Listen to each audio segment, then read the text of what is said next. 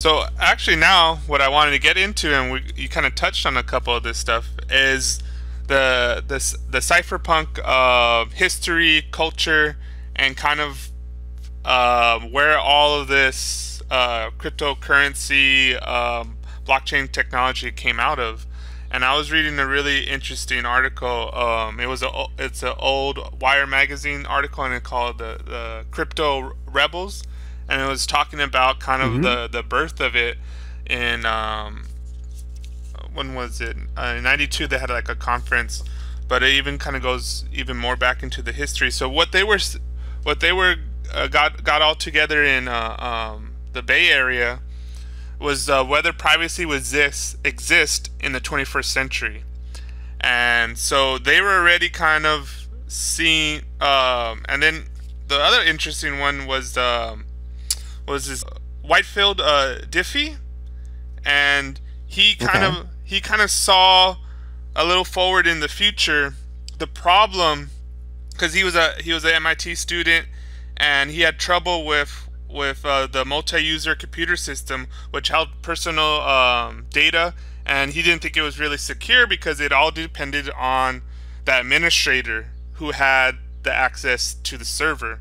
So centralized, and so your protection of your files was only in how much you had of faith in the system administrator. And so that's where he first started to think that we kind of needed to decentralize things. And he was even thinking further into the future, and this was in 1975, where he was thinking about recognize that the solution to the problem was a decentralized system, which held the literal keys, so everybody had their own privacy to their keys. And this is kind of like later on what the blockchain comes up to. Uh, that's what's the importance of it, because you don't have to have, say, faith in a centralized system. It's decentralized. You have your own freedom of your own responsibility to your keys to access this. And this is kind of what we touched on in the first half. But um, in your research, have you digged into the whole cypherpunk movement and the history behind all of this stuff? Absolutely. Absolutely. Bitcoin and cryptocurrencies are very deeply entrenched from the cypherpunk movement. In fact, Bitcoin is a product of the cypherpunk movement. So I have a deep respect for the work that they've done, the hard work that they've done, and providing humanity with the keys and tools for freedom and privacy, because technology, as we've mentioned earlier, is a double-edged sword, and it can be used for either positive or negative things. It's inherently neutral, and the internet is an amazing tool, and we're seeing many great solutions and innovations coming out of the internet, and we're seeing many horror stories of mass surveillance and hacks and abuses also coming from the internet, or the internet being used for such. And so there's always been this kind of this digital or technological battle between um, centralized governments or authorities and hackers like the cypherpunks. One wants more surveillance, more control, and to restrict our freedom and mobility, or to at least go through their appropriate, blessed channels, I guess. And the other has been trying to use this technology as tools for liberation and for individual choice. And privacy is also a very important factor to individual choice, because there's such a thing called self-censorship, right? If you feel that you're always being surveyed and your identity is out there in the open, then you might hold back how you truly feel about a situation and communicating how you feel about it, because of the fear of repercussion of what might become of it, right? So there's this whole self-censorship that comes with surveillance. especially in certain countries where you could literally be jailed or executed for this sort of thing, or in other countries where you just draw unnecessary attention to yourself, which can produce headaches down the line. So the cypherpunks, they've been using cryptography. They invented things like PGP encryption, which is key for a lot of encryption today, especially for sending people encrypted email messaging and stuff like that. So they invented that, and they also started working on the first prototypes of Bitcoin. You had BitGold, you also had Hashcash, you had all these various different prototypes, and then finally Satoshi Nakamoto just built on those prototypes, and he created a working functioning model, the first functioning model of peer-to-peer electronic cash. And he first sent his white paper out to the Cypherpunk mailing list, so that this was the first community that started in on Bitcoin, and then it grew from there, right? And you still have many cypherpunks who are developers of the Bitcoin protocol, right? And the Bitcoin protocol can change, and it can adapt, similar to how technology adapts. And there are a few key factors that are important to make Bitcoin what it is, such as having it capped at 21 million, having it as a proof of work algorithm, making sure that it's used for or values individual privacy, and that it's censorship resistant and peer-to-peer, right? So you can make other modifications, and there have been many modifications since the early protocol, but as long as you keep those core principles, then you'll always have Bitcoin. As soon as you start deviating from that, as soon as you start requiring, people to tag their identification with KYC and all this crap on the Bitcoin protocol, as soon as you tell people, well, you can send money and you can't, and you're restricted and you can't, so on, so then it's not Bitcoin anymore, right? And Yeah. the beautiful thing is, because it's open source, the likelihood of that ever happening is probably close to zero, right? Because anyone could take the code and make their own version and whatever, right? It's the thousand-headed hydra. Believe me, if the system and the governments around the world could have controlled it to that capacity, they would have a long time ago. The only reason why it's around and they tolerate it is because it is so resilient, because of its open nature. Yeah, and that's really important and this is where the power of what the cypherpunks started to build on, and I like this phrase, because everybody is standing on a shoulder giants, and that's what they said about Satoshi.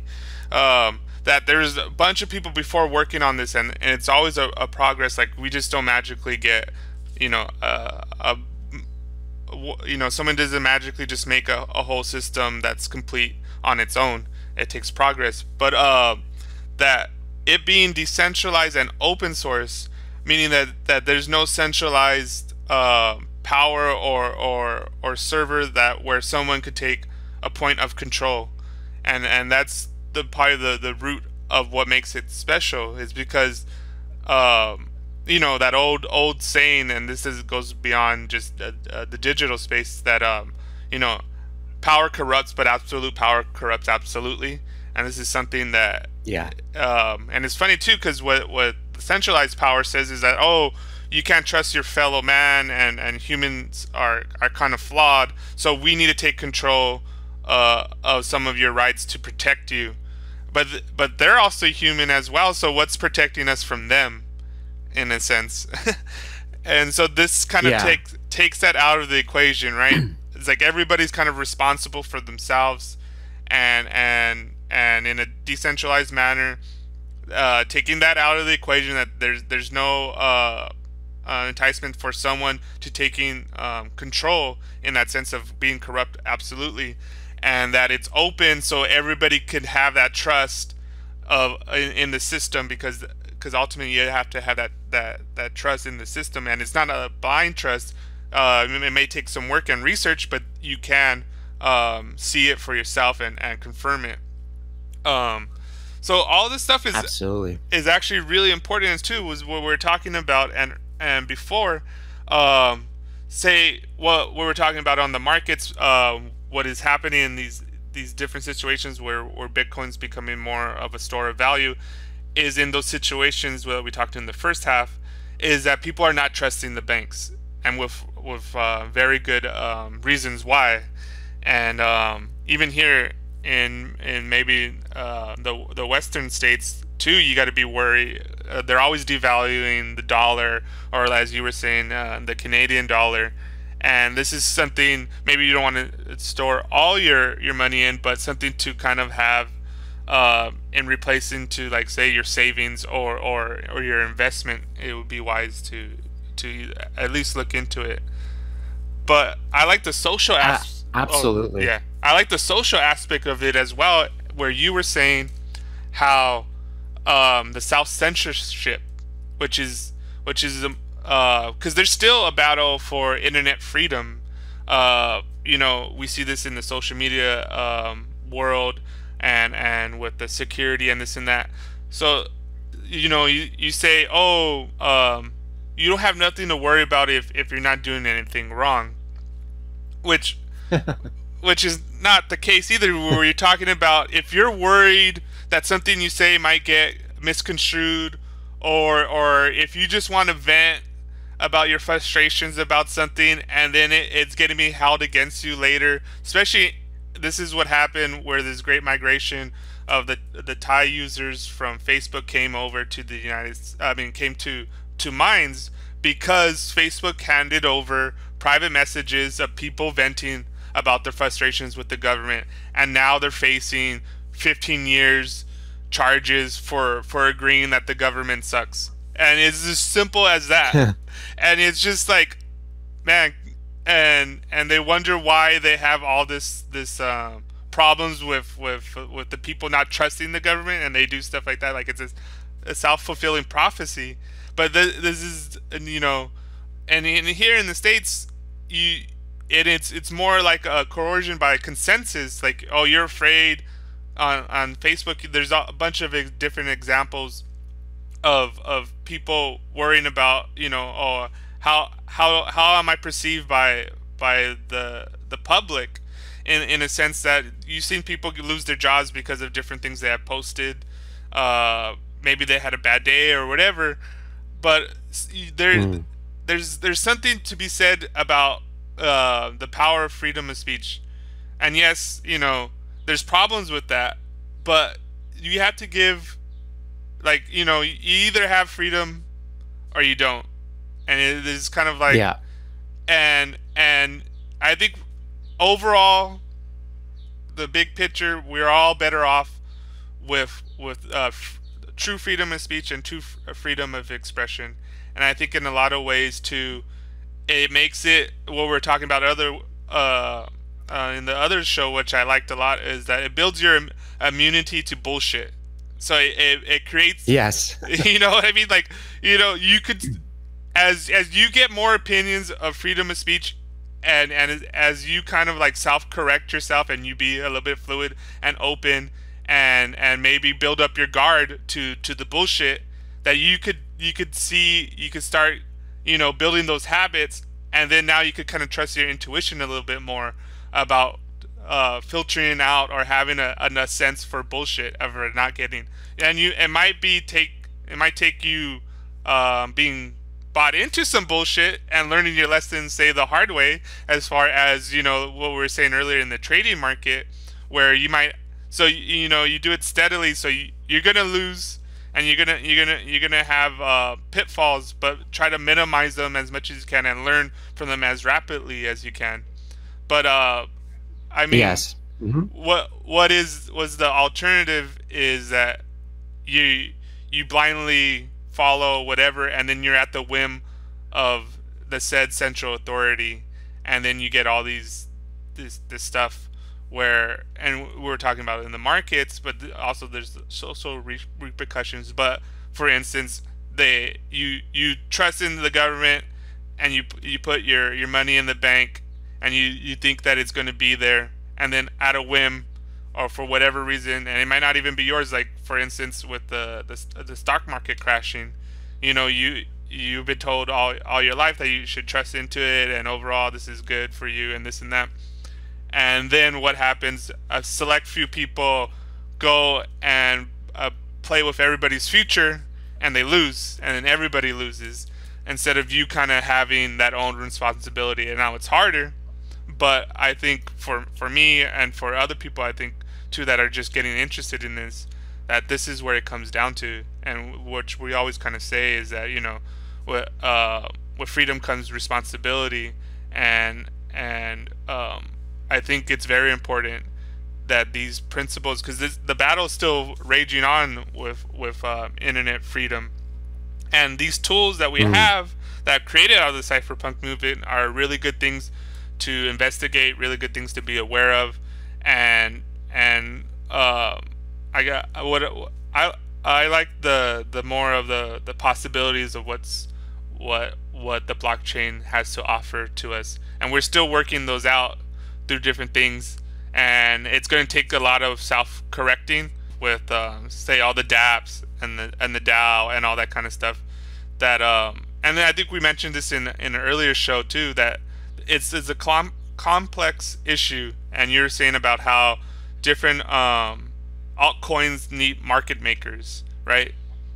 And Yes. and that's where some of the stuff gets short-sighted, because they don't think about what you were saying, the supply part of the market, where they didn't have like a cap on it, which could make it hard, say, for the investors to like keep its value, right, in the project, and keep it steady and keep it stable. Absolutely.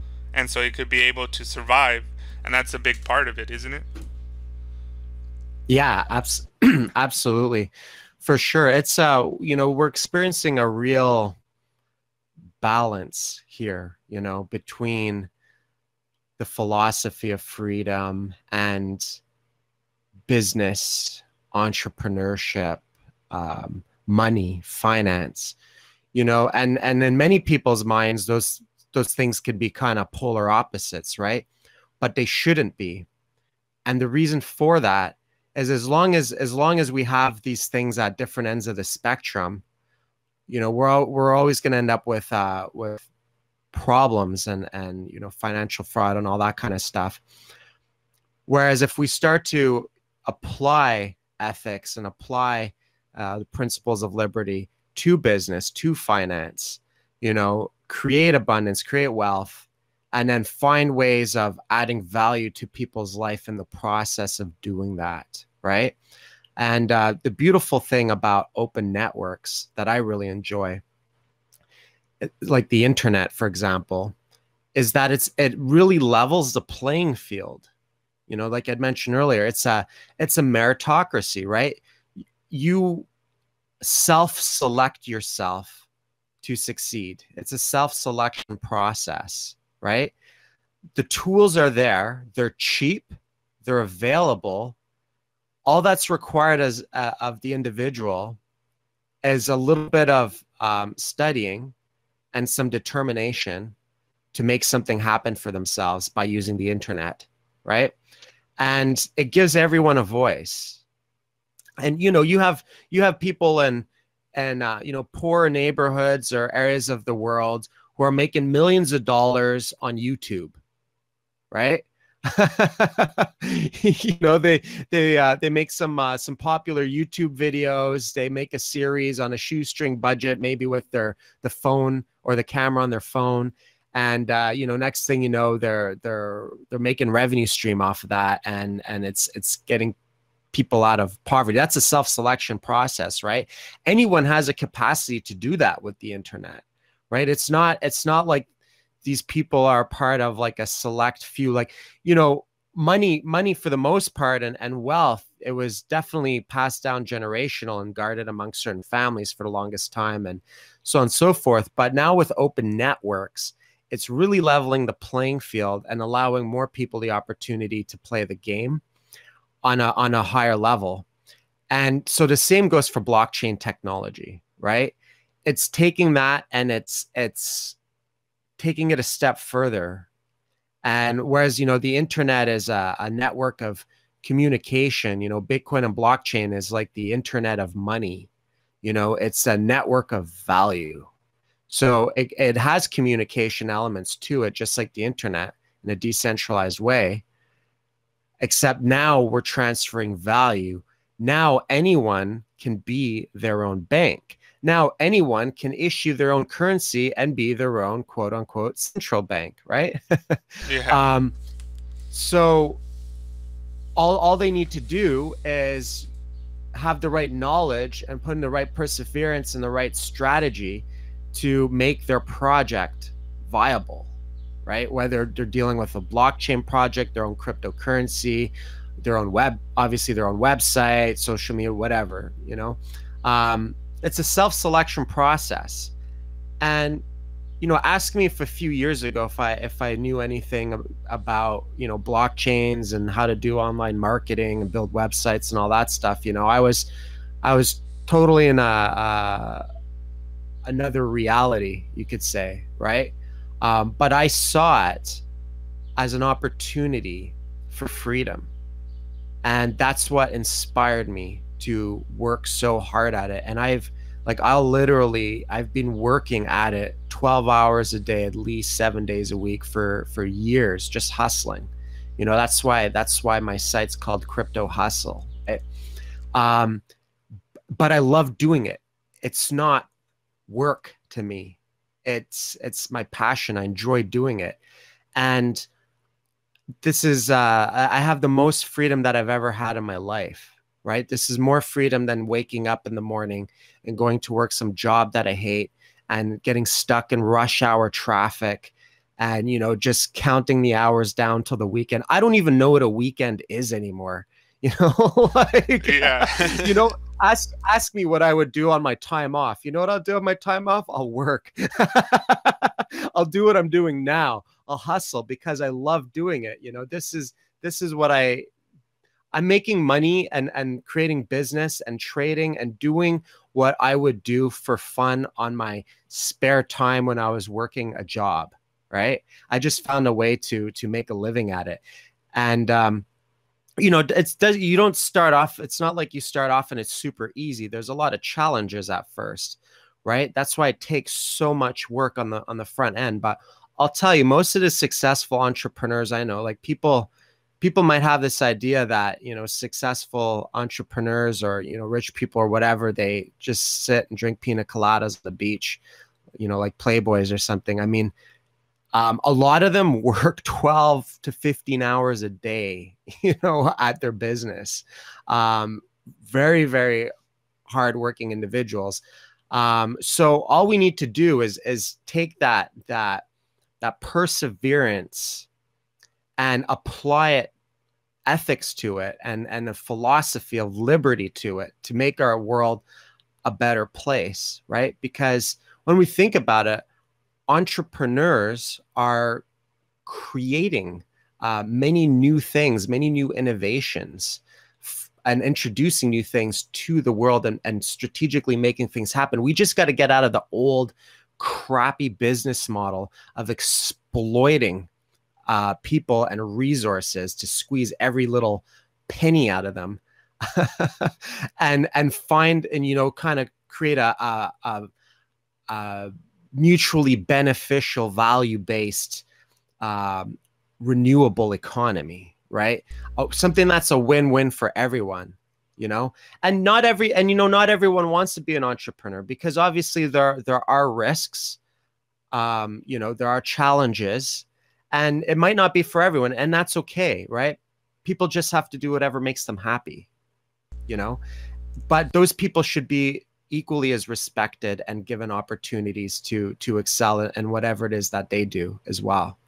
So that's what I love. That's what I love about where this technology is going and the possibilities, you know, because now we get obviously like things like mines where you get rewarded for social activity, and you could either sell them or, you know, use them to boost points for marketing or whatever.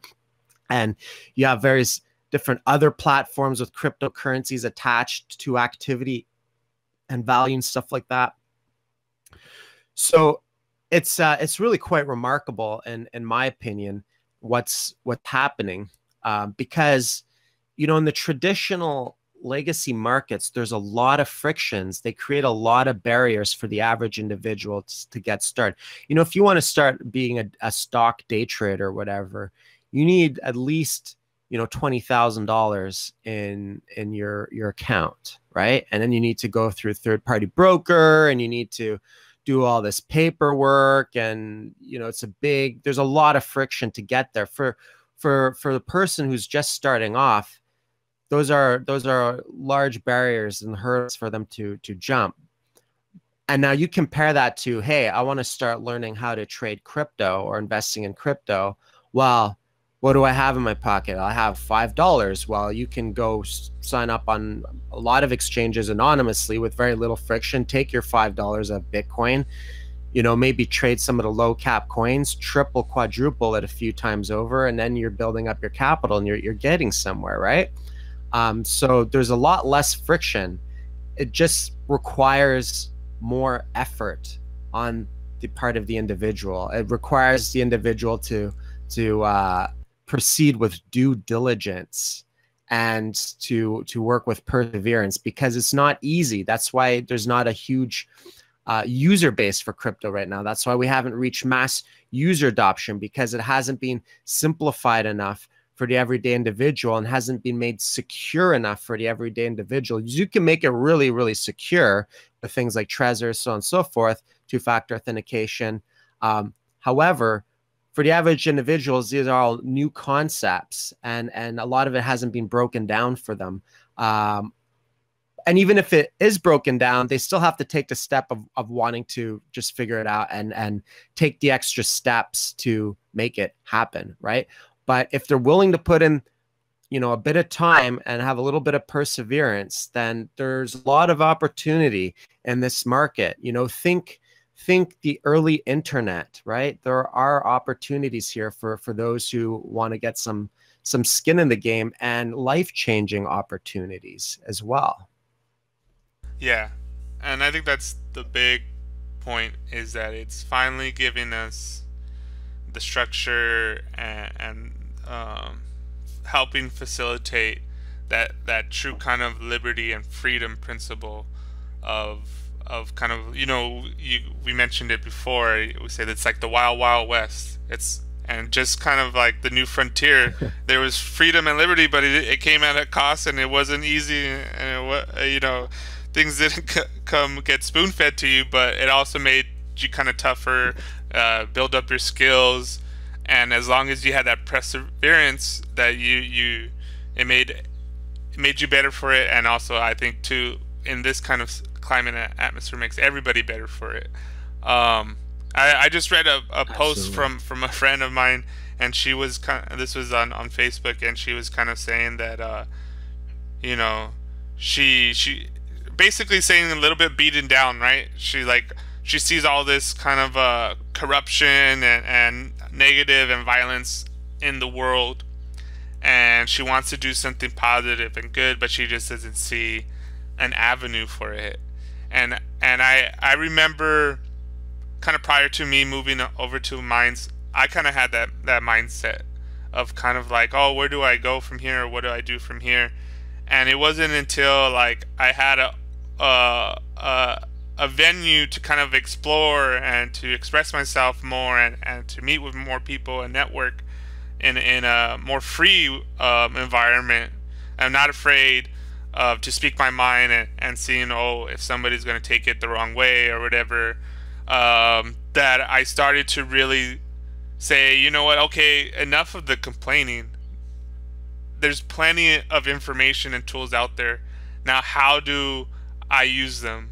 And it is taken me, and it's a continued process, but I could see, the avenues and different things opening up. And it's not necessarily you say, like in the cryptocurrency trading world, which I mean I am very much involved or researching all cryptocurrencies and blockchain technologies and all that kind of stuff. And I see kind of my more role of more developing as kind of like say said journalist of that or whatever, and broadcasting my show, which has been interesting in itself, is where people kind of say, oh man, you're so good at the video editing, or you're doing so good with the show. And it's the same thing as what you're saying, is that I just laugh because, like, say 2 months ago I had no experience doing any of this stuff, and it was just a kind of a passion for me, and there's like kind of no secret. I just put in the work. There's like, there's no like special gift. It just takes me spending days upon days of doing tedious work in the video editing, or tedious work researching and making sure I'm prepared for a show. And so I could kind of go off the cuff because I feel confident in my research. And it's just that. It's just putting in the work, and there's the information there is available to you, and kind of just pick it up. But yeah. Exactly. There's exactly like you said, there's no secret to it, I mean, that's again another beautiful thing with the internet, is most of this information is open sourced. It's free knowledge that's available, so like, how do I do video editing? Oh, here's a video on it. Ooh, I made this mistake. Why isn't this working? Let me put that in a search engine. Oh, that's why. Okay. Like, you could pretty much do anything with the internet now, even just fixing things on my house and stuff like that. If I don't know how something works with plumbing or how to fix something, I'll just look it up and then I figure it out. Yeah. And that's probably the main thing if anybody wants to dig deeper into cryptocurrency, Bitcoin, blockchain. And it's what you were saying, is kind of this new frontier. So it's really easy kind of to reach out to people and to get in and kind of go directly to some of the sources, and you could see videos, and the more you do it, you could reach out to people, and most people are kind of eager to kind of share their knowledge, and you know what I mean? Like, that's the beauty of the internet as well. Like, you just take some initiative and getting over kind of a little bit of some fear, and you might not be successful in your first couple of tries, but there'll be someone that you could probably make a connection to and really start to learn. But yeah. Exactly. In my opinion, and I think many people share this opinion, success, the formula to success is how many times do you get up after having failures, right? Most successful people probably failed dozens of times, right? And eventually, if you just keep on knocking and you just keep on trying with perseverance, it's going to click, right? And like, it's just finally going to work out. And it, like exactly what you said, it usually takes a few tries, so this isn't, this is my first, business venture at being an entrepreneur. I've tried several things in the past that didn't really go so well. So this one is starting to, even with crypto. I mean, when I first started off with crypto, I mean, I failed horribly. I lost all kinds of money on getting scammed from trying to mine, buying these pre-order ASICs. And then I made some mining equipment, and I lost a bunch of money on electricity. And, I tried to get into it through the mining angle and just failed. And when I first started off, I wanted to give up. After losing thousands of dollars, you kind of want to call it quits, right? But I didn't. I just continued on, and I worked harder at it, and I studied more. And then I took those failures that I had in mining, and I learned from them, and I made sure not to apply them to trading. I made sure to start off very cautiously and judiciously as I was learning the waters, as I was observing the terrain and building strategies, right?